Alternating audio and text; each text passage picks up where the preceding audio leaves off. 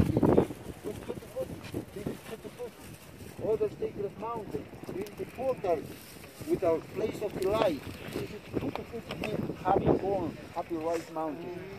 And then number third, this one, Whiskachani. Whiskachani, this is like a clean, shiny, open mountain to the west. This is number third. Number four is Machu Pichu, behind. Because we have 4 mountains too here. This is like a guardian, protector of this vortex. Yeah? There are many rings. Physically, the main important protector of this place for 500 years constantly is the Amaru, the snake. Where is the Amaru? It's the river.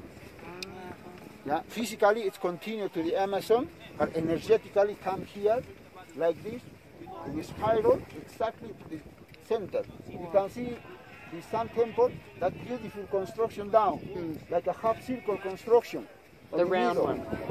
That is the Sun Temple in Tihuasin. That is the center of the center in the total area of the vortex. In Tihuasin, or House of the Father Sun. To activate that cosmic energy, this 21st June, exactly, there is one point to capture the energy from the east, the first light of the Father Sun, come straight inside the Sun Temple. Yeah? This one? Yeah. Yes, they're only round. These are one house with a roof closed at the right. Round. That one, Yeah, and you can see a window on this side. yeah.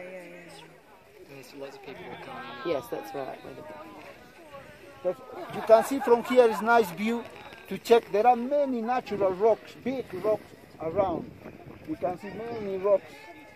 Yeah? That is the main important altars, the main important symbol of this place. Inside that rock is the all knowledge, all wisdom of the ancestors. Under this one too. Under this, we stay here. Look, it's a huge rock. This is the top of the mountain. Yeah, because all time is the energy come like this. Yeah. From the top, from direction. Because in one moment, the energy pushed to you like this.